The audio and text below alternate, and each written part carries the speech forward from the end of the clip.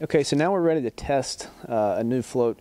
I wanted to show you guys basically when we're testing a float on a new pump, how we actually do it. I know in the service video we just demonstrated dipping the float in a bucket or a vat of water, and that's easy and that's fine if you're in the field.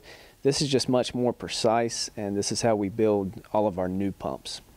So we're just going to start here, and basically this is just basically like a simulator of a gas well, and we can actually see the liquid moving up and down, and we've got our trip points on our floats, just like we had talked about in the service video.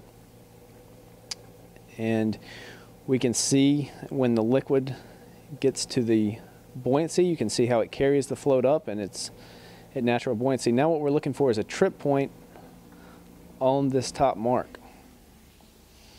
So we can actually stop the liquid, and we can adjust these magnets. So right now the magnet's too strong, and it's telling us that we need to loosen this magnet up to make it trip easier.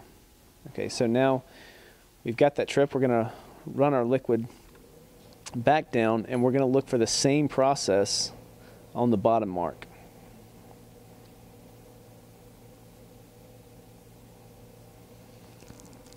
So as they're going down, so what we're doing, we're stopping it right there just so we can adjust that magnet until it trips. So now we're going to do the same process going back up, and we're just going to do this over and over until we get this thing dialed in where it's tripping perfectly.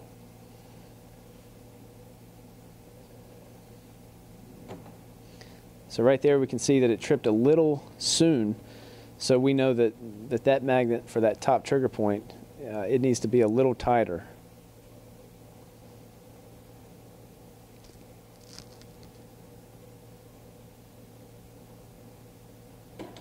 Now that's pretty as good as it gets right there. That was pretty spot on.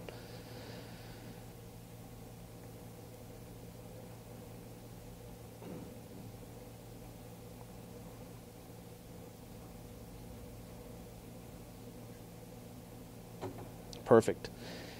So at that point our float is set correctly. Our bottom check valve is reassembled. We're ready to go back in the casing with the pump, and we showed you how to do that as far as greasing the O-rings on the seat and the head, and we've showed you how to reinsert the pump into the casing. We've showed you the importance of putting the bottom check valve on vertically, and we've showed you the process of testing.